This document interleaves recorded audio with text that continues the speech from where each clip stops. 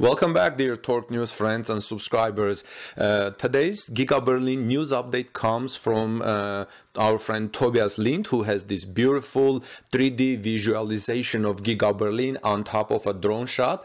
Look at this picture as you are seeing it on your screens. You can see on the far left, far center actually, the Giga Berlin factory, and the shot is from a drone shot. This is very beautiful. Thank you, Tobias, for making this. And also we have an uncut drone footage from our friend Albrecht, who tweets at Gigafactory_4. Thank you, Albrecht, for this video that you're sharing with Torque News subscribers and viewers. And as you can see from this video, friends, which is a long 9-minute video, you can see that the main work that has been going on and is going on this week is the road construction in Gigafactory.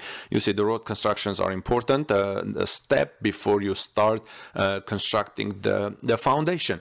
And as you can see from this video, there are like two main roads stretching one end to the other of Giga Berlin, and also there is another main one which is almost half, if not full, with gravel crossing and those roads. I don't know which part of the Giga Berlin they are in terms of south, west, or north and east. Probably our local friends will be able to help us with that in the comments, but this is what we have today: 3D visualization of Giga Berlin on top of a drone shot and a nice video footage so you can see how the road construction is progressing. We have I have been reporting two very important news this morning from Giga Shanghai, and one is a celebration of a completion of a major milestone regarding the phase 2.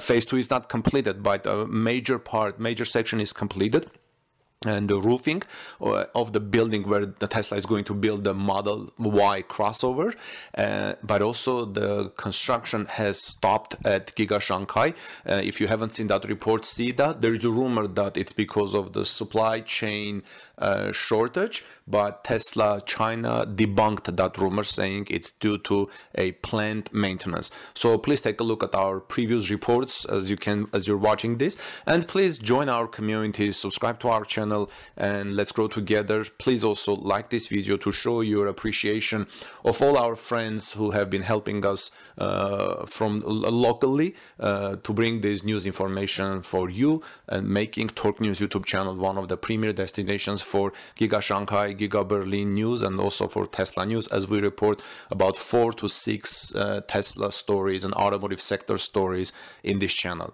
Again, thanks for watching, friends. This is Armen Harayan from TorqueNews.com. Please also visit our website for daily automotive news, and also subscribe to our channel, and I'll see you in our next report. Have a wonderful rest of the day. God bless you, and take good care of one another. See you soon.